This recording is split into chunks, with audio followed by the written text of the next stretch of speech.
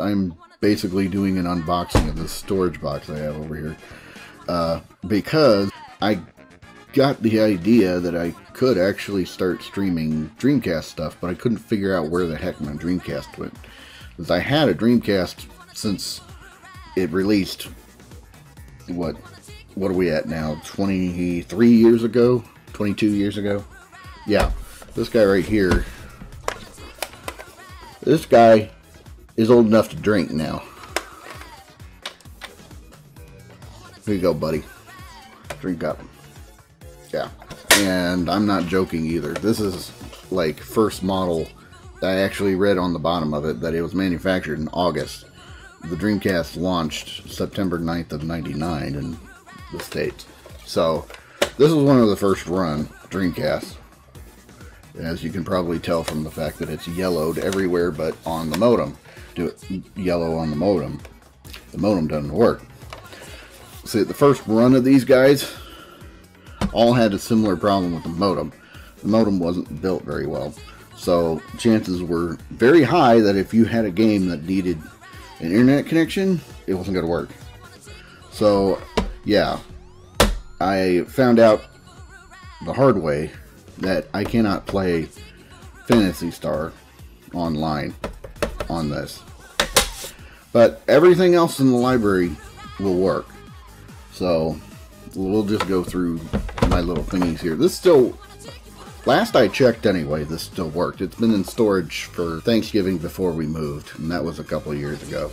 So last time I ran it, it ran okay, except for the fact that there were a couple of games where it had a couple of hiccups, and I don't know if that was because the games are scratched or if the laser is starting to have problems. So I look forward to that, troubleshooting that mess. Yeah, naturally we got cords.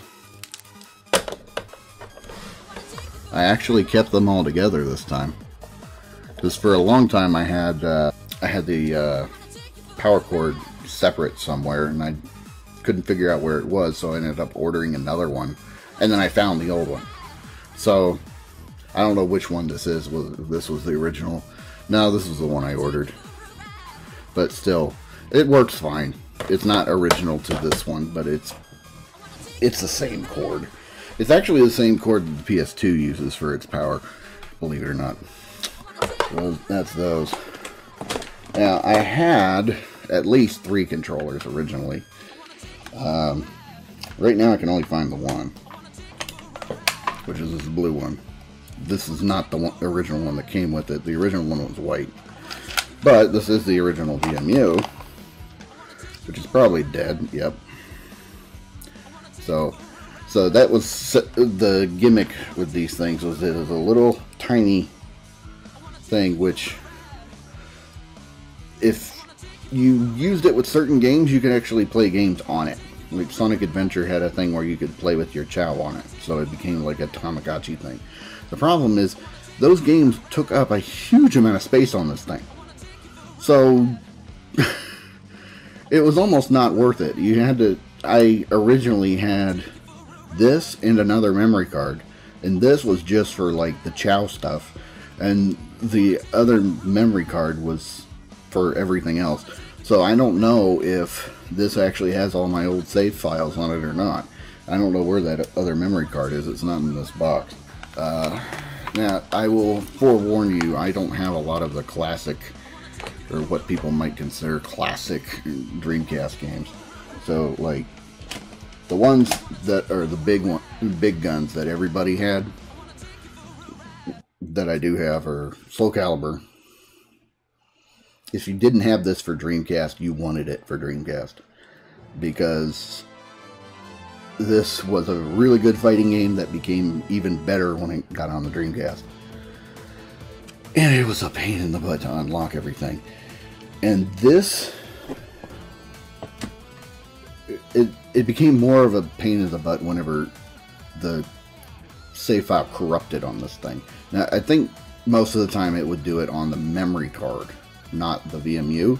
I don't remember if I saved this on the VMU last time or not, but yeah. This is one of the few I actually still have the original case for. But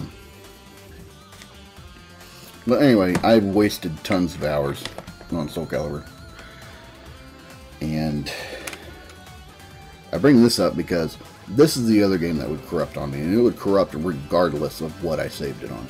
And sometimes when this one corrupted, it would corrupt the Soul Calibur save file too. So this was a fun game, but don't get the Dreamcast version, or unless you intend to save your progress. If you intend to save your progress, you should probably get it on a different system. I think they released it on PlayStation and a couple other things, Xbox probably. But yeah, this one, the save file corrupts, and then you just have to get everything all over again. You just have to start from square one. There's nothing you can do. So, but yeah, this isn't the classic Dreamcast game. It just happens to be a game that was released for the Dreamcast that I got. So, so this is another one everybody got. I don't know why it's upside down. This case is kind of busted up. And actually the disc is not in here either. I have the discs in here somewhere probably. But yeah, everybody got Sonic Adventure, the original. So, probably not going to do that on here. Okay, this is one that most people consider a classic, and I didn't play it when it first came out.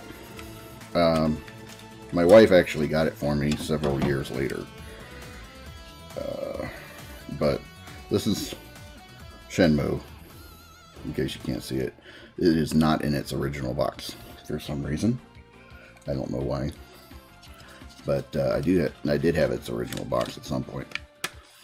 Anyway, so the Shenmue, the first, open world game, I guess you could call it. Go around, do stuff like a regular person kind of dude guy. And also beat people up eventually. I never got to that point. Literally. Like, the game's pacing is so slow. You don't get to fight anybody for a very long time. So, Sonic Adventure 2. It is... I don't know. There's something special about this game that I think really speaks to me, despite the fact that, it has a lot of the problems that 3D Sonics had at the time. This was sort of the point, though, where I started to fall off on it, and a lot of other people did.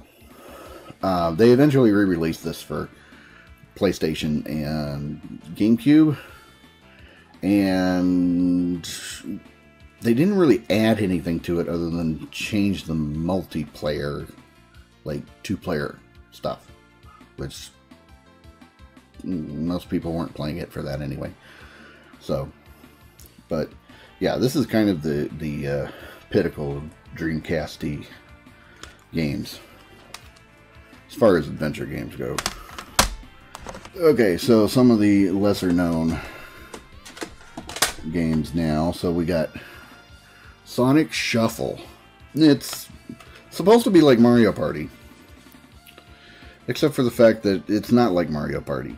Because they try to be more strategic in how you do things.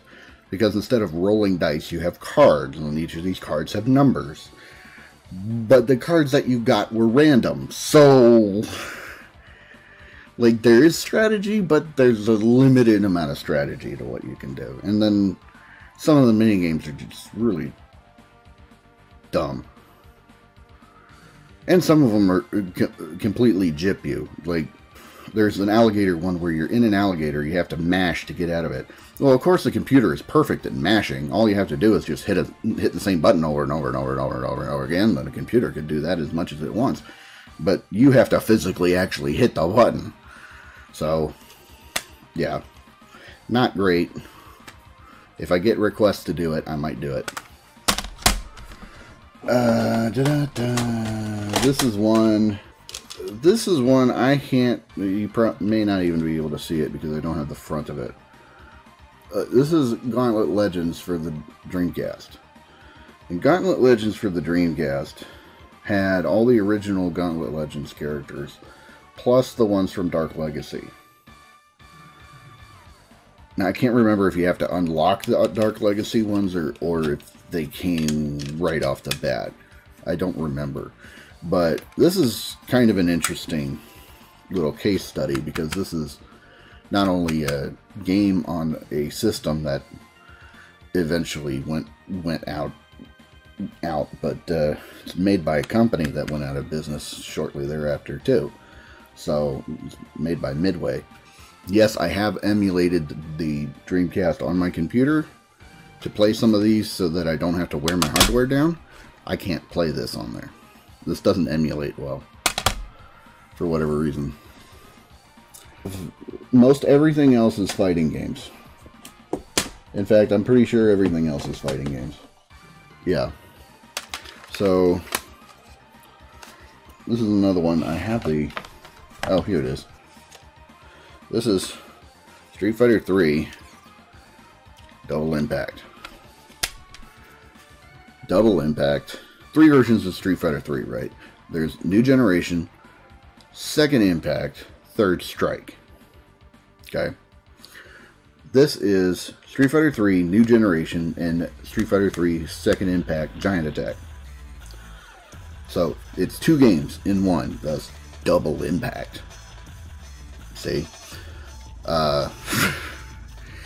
Everybody I knew just called the second one Double Impact, because they just knew this.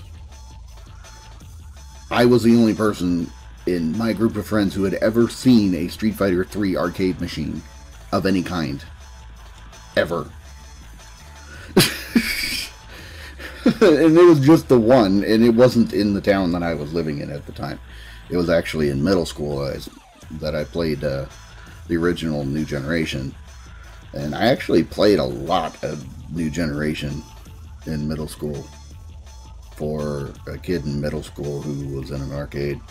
It was because I was an honor roll, and then we got to go to the mall for lunch once a month, and that, as soon as I was done eating, I was in there playing Street Fighter 3, because nobody else was playing it. Everybody else wanted to play X-Men vs. Street Fighter. I don't blame them, but I wasn't going to sit there waiting in line all day when I only had, like an hour and a half. So, anyway, so that's Street Fighter 1 and 2, and then, that's Street Fighter 3, the first and second versions. And then I also have somewhere in here, I don't have the instructions for this one, I think. I know, for some reason. But, Third Strike. The coveted Dreamcast edition of Third Strike. I also have. Played a ton of this one once I finally got it, so. But, yep. So, you think I'm done with Street Fighter? No, I'm not done with Street Fighter. Alpha 3. Now, this is the Psycho Dojo version, is what they refer to it as. What that basically means is that you don't have to unlock anything. Everything's already unlocked for you. All the characters from the PlayStation and Saturn versions of the game are in here and already unlocked. They do have in World Tour mode in the PlayStation version, I think, if I remember correctly. They had it where your character leveled up and stuff like that. They have that in this. It's not quite the same thing. So, but there's not really any reason to go through it that doesn't unlock any characters. So, the idea was that you could use your created character to fight people online, but the online didn't work. So, so there you go. Oh, well, the wrong disc is in here.